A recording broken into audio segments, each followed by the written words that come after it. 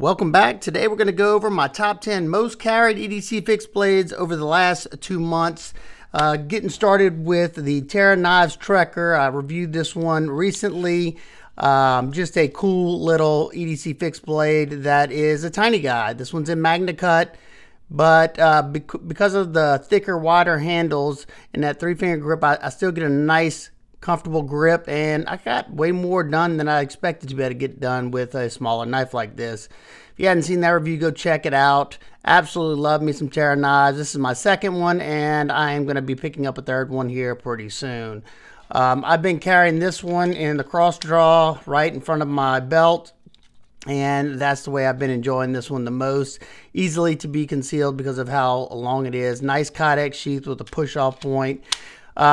He does drops every 2 weeks, and if there's none available, there will be some in the next, I don't know, however long since his last drop. Definitely want to be following him. USA made, very high quality. He uses premium steels and completely custom fixed blades with excellent heat treats from Peter's Heat Treat. I love them. Absolutely love these knives. He uses Magna Cut, M4, a few of the other super steels, and yeah, I could care less what steel he used because I like his knives that much.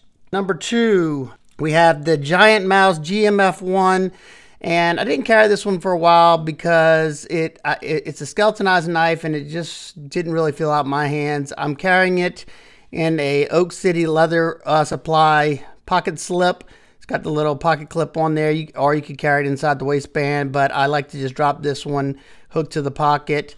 And I got these aftermarket micarta scales from Outdoor Gadget DE. They do drops. I follow them on Instagram, and I actually was able to catch one of their drops. I think they're out of Germany or something like that. They're in that area, and didn't take that long to get them, and it was a game changer for me because it fills out my hand a little bit better with this 3-finger grip, and it's got a lot more traction. I love the GMF one. It's, you know, such a well done little EDC fixed blade, one that I can get, you know, right up on that tip. This one's in N690. I think I'm gonna try to find one of the ones in M390. I prefer that over N690, but with such a small fixed blade, it's not really that big of a deal. Also, I will have links to everything that's available down in the description. And if you'd like to see a video on my different carry options of how I like to carry my EDC fixed blades, y'all let me know that down in the comments. We have one coming from Off Grid Knives, and this is the Off Grid Knives Hoglet. Outstanding value on this one. This one's like 59 bucks. Beautiful Kydex sheath. It comes with a belt clip attachment. I was carrying this one in the middle of my back, cross draw, or no, just the middle of my back. I can't think of the name of it right now. Nice push off on that sheath. Got a drainage hole. D2 cleaver shaped blade. You got a stone wash blade on this one. And they also come in a black washed. Very, very comfortable because it has thicker G10 scales that just fill out the hand nicely. You have good jimping that is really effective. Sits right where my finger is going to sit. You also have a lanyard spot right there. Just a cool knife for the money. And they do a really, really good job with all their knives. I love me some off-grid knives. And yeah, they all hold excellent edges, and they're just a great quality all through and through.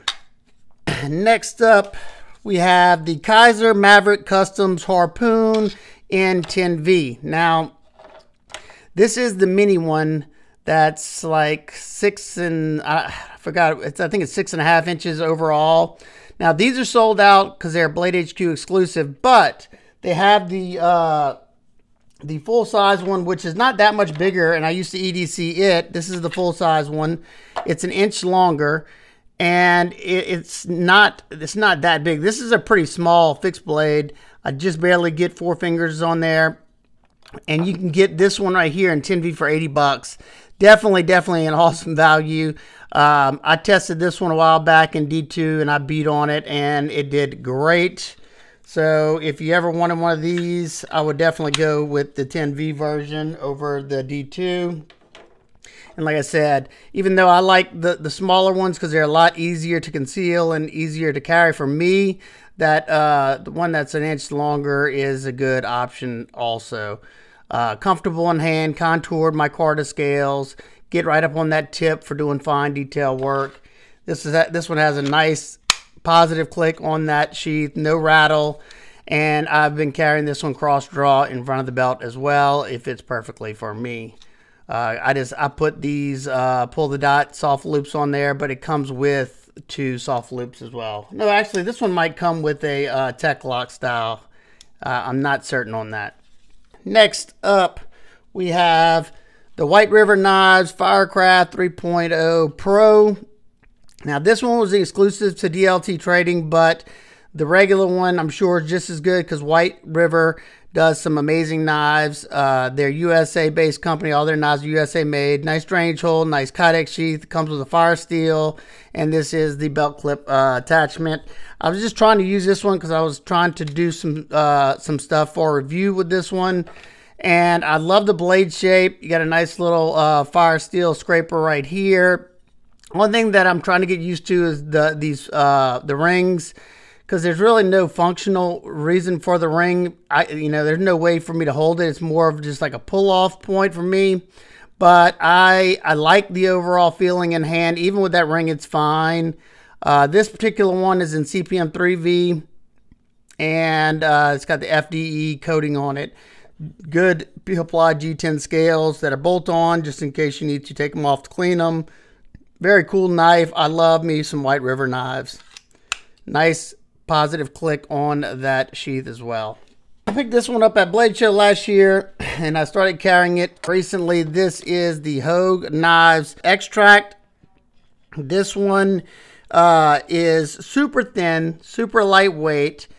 It comes with this, like, just a blade cover, they call it. It's like a plasticky blade cover, but I kind of like it because of how thin the profile is. But if you want something a little bit more sturdy than this, it also comes with a Kydex sheath. This is a USA-made fixed blade. Excellent as a hunting fixed blade because that nice belly on that harpoon blade. M4 blade steel, comfortable in hand. Very, very grippy Peel-Ply G10. Almost feels like Emerson's Peel-Ply. Nice, comfortable grip in hand. And you can get these for 161. I'm sorry, 161 bucks. M4 steel. Very, very, very nice. Now the carry option on this one for me, I'm using a static line. Hook it to my belt loop and carrying it inside the waistband like that. So like I said, if y'all want to see a video dedicated to how I carry my EDC fixed blades, y'all just let me know. Next one, I hope they bring this back. I couldn't really find one available. This is the Griffin Co Scout, I think 2.5 maybe. Beautiful Kydex sheath. I think the OEM on this one is Best Tech. Nice push off on there. This one's in S35VN. I'm a little worried about this dark blasted stonewash finish because usually that'll rust up where I'm at in Louisiana. So we will find out this summer. I'm going to keep carrying this one and see. Hopefully it doesn't happen. Awesome shadow boxed, contoured micarta scales, the canvas micarta scales. Perfect grip for my hands. And you have that beautiful drop point blade that you can get all the way to that tip with. They also did a pre-order on a folder that looks just like this almost. And I thought I had got in on that pre-order, but I never did hit the buy button. So I missed out on that one. Hopefully they'll do another run of these and another run of those folders. Also carrying this one inside the waistband with the static cord. I picked this one up off of Amazon a couple of weeks ago, and because I thought it looked kind of cool. This is a tiny one from YF Smart. This is their compact fixed blade. Very nice Kydex sheath. Look how thick that sheath is for this little bitty knife. It also comes with a small tech lock of sorts. I left it on like this because I was carrying it like this just to see how I liked it. I think I'm going to change that up probably to Scout carry. Nice push off point. It's just a cool looking little folder. D2 steel. It's got a very slight recurve in it. It's a 3-finger grip for me, and just something to do something quick and be about your day. Peel Ply G10, you can get it in green, you can get it in black and green G10. Nice lanyard spot. Now, I bought this one on Amazon the other day because it was like 31 or 33 bucks. Right now, they're 58 bucks, and personally, I don't think it's worth 58 bucks. But that's up to you to decide. I haven't, did any testing with this one yet. I'm working on that now. So, do like all the sheath and the clip that it comes with. So, pretty nice package. I think it was better in that $30-something price range, though. All right, another one that I got fairly recently is this Acta Non-Verba P100. This thing has a very, very stout, look how thick that Kydex is, which, for a bigger fixed blade, I like it. But with something that I'm trying to conceal, maybe inside the waistband, this thing's a little much, this heavy duty Kydex sheath. This is cord wrapped, and it's in Sleipner steel with that drop point or spear point, whatever they're calling it. Nice stone wash finish. There you go. It's fairly comfortable. Got the Acta Non-Verba right here. The one I'm going to link to this is $86 without the cord wrap. I think that's, if I was going to buy that, I would probably go back and buy that one because I can cord wrap it myself. Nothing special here. Only thing is mine did not come super sharp. So, I mean, it's not the end of the world for me because I'm going to sharpen it anyway. But, for somebody who doesn't like to sharpen or doesn't know how to sharpen, that might not be a good one for them. The last is probably my favorite because it's just a nice one. I like everything about it, and that's this custom that I picked up a while back from Arc and Iron. This is his Abrams model. I mean, look at this sheath. Very, very nice sheath. This thing is absolutely stunning. It's in Magna Cut steel, full flat grind, perfect 4-finger grip for me. The fit and finish on his knives are impeccable. Now, you're going to pay for it because of that. You have the acid stone wash finish on the actual main blade, and then on the top, he has a high satin finish. Arc and Iron here. These are USA made.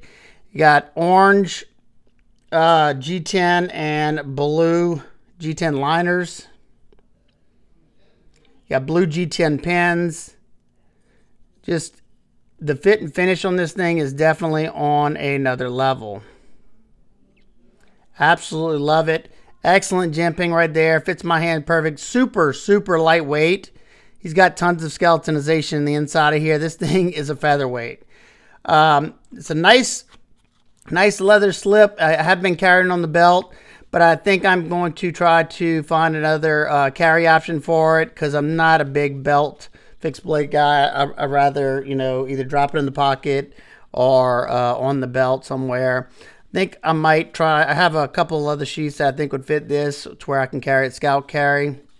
I don't know. Let me know what y'all think about this, my list of ones I've been carrying. Like I said, I will have links to everything that is available down in the description. If you have any questions about any of these, feel free to let me know. And like I said, if you want me to do a video on how I like to carry, the different means of the different ways I like to carry my EDC fixed blades, y'all let me know that down in the comments, and I will do my best to get that done. I hope everybody's having an absolute amazing Sunday. I will see y'all on the next one. Peace.